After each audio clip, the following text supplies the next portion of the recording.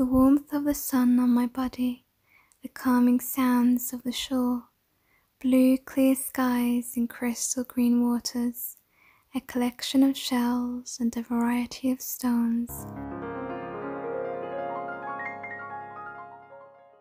Hello everyone, as you can see today we have a beach summer themed DIY, and this video is in collaboration with Keisha from Sweet Urban Rose. She's also doing a summer decor piece, so go and check her channel out once you're done with this video. All information will be in the description box like usual. I'm going to be starting off with this. I bought this from the thrift store about a year ago now, so I am looking forward to finally getting around to using it. I'm also going to use some of this. I bought it online. So I'm going to use this as a foundation to make a summer wreath. I am going to use these beach boat set from Poundland. I'm going to use one of these, but we're going to spray paint it white because the green is just way too bright for me. Okay, so while I wait for my boat to dry, we're going to take this net and I'm going to turn this around.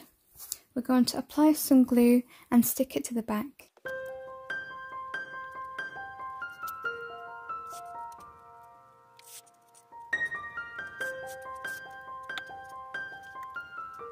I'm also bringing a small amount on the front, just on this side here.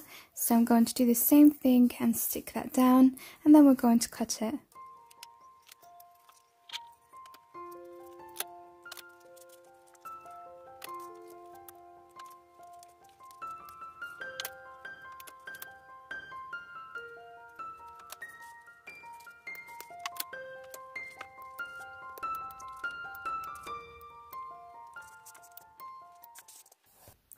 Okay, now that I've finished that, I am bringing back my boat and it's all nice and dry.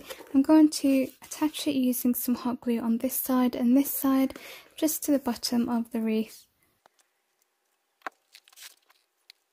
I've got this broken starfish which I'm going to put to some use. We're going to glue it here so that it doesn't look too broken. I've just got some smaller starfish and placed them here, and I'm just going to turn them over and glue them in place.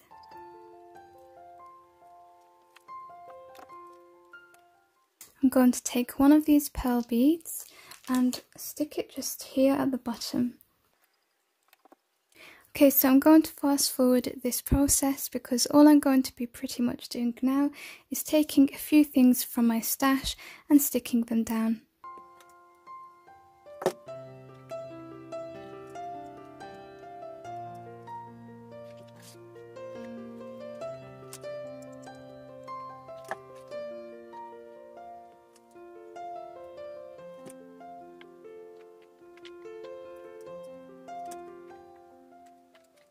Now for the final step, I'm just going to be drawing on the boat. I'm going to create some waves, so I'm going to do that with a pencil first and then go in with my ARTEZA marker.